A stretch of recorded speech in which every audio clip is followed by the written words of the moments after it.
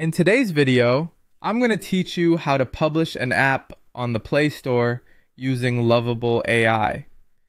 So if you've been developing your latest app and are ready to share it with the world, stick around because we'll go through this process step by step to ensure your app reaches users smoothly. First, let's start by heading over to the Lovable AI platform. If you haven't already logged in, make sure to do so now. Once logged in, navigate to the dashboard where you can see an overview of your projects. From there, you need to copy your project's domain link. This is an essential step because this domain will serve as the basis for your app's conversion and eventual publication. By copying this link, you prepare yourself for the next crucial step in the process. Next, we'll move to media.co, a popular platform used to convert your web-based applications into native apps. Simply paste your copied domain link here and follow the prompts to convert your web app into a native app format. The platform provides user-friendly instructions guiding you through until your app is ready to be packaged into an APK file. It's important to ensure your app meets all necessary criteria for native apps to avoid issues during publication.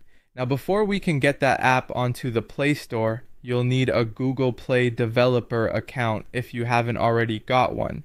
Creating this account requires some basic information about you or your business, whichever is acting as the developer. It's also essential to familiarize yourself with Google's policies regarding app submissions, ensuring compliance all the way through this process. Once your developer account is active, it's time to upload your APK file to Google Play Console. It's an exciting part where your project starts taking shape in the form of an actual downloadable app. Engage with the Play Console as you fill out the required details about your app, its description, screenshots, and any categorical tags that might help users discover it easily. At this stage, remember, there's a one-time fee associated with maintaining your developer account, so ensure that payment is processed for your app to move forward. This fee helps maintain your account and is an investment towards your access and reach on a global platform.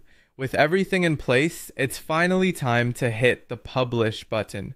Clicking publish means you're introducing your creation to millions of Android users. Google will then review your app to confirm it complies with all guidelines before it becomes available for download. This review process can take a few days, so it's crucial to be patient and keep an eye on any feedback Google might provide. Congratulations, you've successfully published your app on the Play Store using Lovable AI. Now you can monitor the downloads and engage with your users for comments and improvements. Thanks for watching, and I hope this guide has been insightful. Be sure to like, subscribe, and click the notification bell for more informative content like this. Happy coding!